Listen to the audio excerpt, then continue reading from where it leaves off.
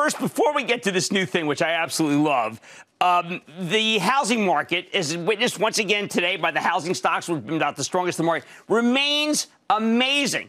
And are there still people who are doing it by hand, or is the conversion almost, what percentage is DocuSign now?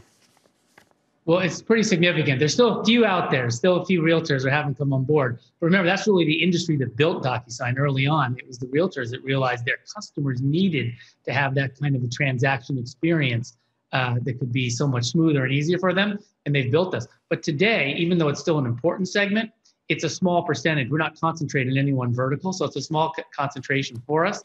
But we're excited, and we think it's going to be a robust housing market, and that's going to be good for DocuSign.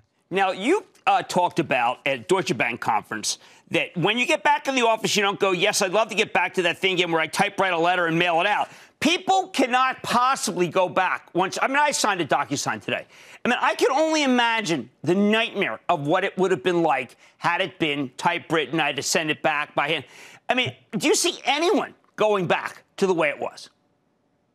We really don't. Once people have had the benefit of that digital transformation that you talked about, Jim, and they say it's so much less expensive, it's so much better for their employees and for their end customers, that experience, and everything works so much faster, really the speed of business, we don't think anyone's going to be going back. It's also very clear, as you say, in a Jefferies software virtual conference, that we're not going to have 100% of the people we used to have full-time in the office. It just can't be, right? And that, I'm not talking about COVID. I'm just saying it works better at home at a lot of times.